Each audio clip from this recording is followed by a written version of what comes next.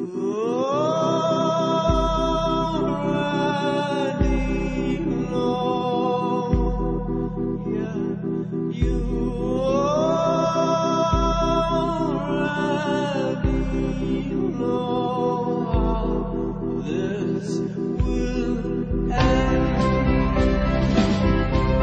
Iraqi regime continues to possess and conceal some of the most lethal weapons ever devised. The main reason we went into Iraq at the time was we thought he had weapons of mass destruction. It turns out he didn't. I know it's in Texas, probably in Tennessee, that says, "Fool me once, shame on you." If fool me, we can't get fooled again. To an axis of evil. Iran must end its support of terror, and it must not obtain a nuclear weapon. The production and the usage of nuclear weapons is one of the most abhorrent acts to our eyes. In addition, we also believe that the atomic bomb has lost its use in political affairs, in fact. The time for nuclear bombs has ended. Whoever who invests in it is going the wrong way.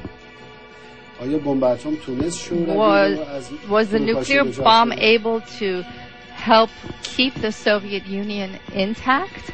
Iranians are moving forward with their nuclear program quicker than expected. The time for bombs of that nature has ended. It is a time of thought, a time for culture and reason to prevail. Iran continued to defy the UN by refusing to answer questions about its nuclear program. The largest number of inspections in the history of the IAEA has been done with the country of Iran.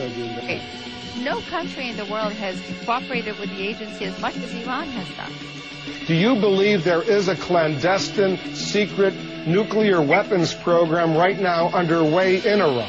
We haven't seen any concrete evidence to that effect, Wolf. We haven't received any information that there is a parallel, ongoing, active nuclear weapon program.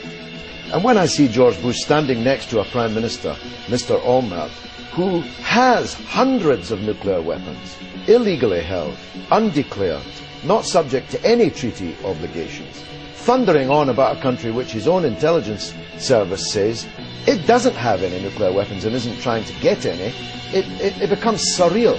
Iran is the central banker of international terrorism. One thing could we do? Could we start arming the anti-government groups inside Iran? Could their cars start blowing up?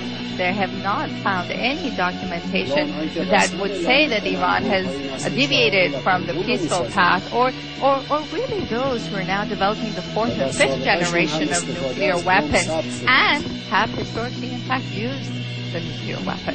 And I hope it's not going to take another 9/11 to wake us up. 9/11 with weapons of mass destruction.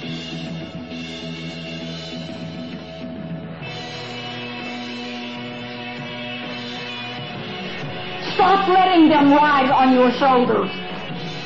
Because when you come face to face with Maker, you are going to judge self on how many people you pulled away from their journey into oneness with God for your own selfish, greedy purposes.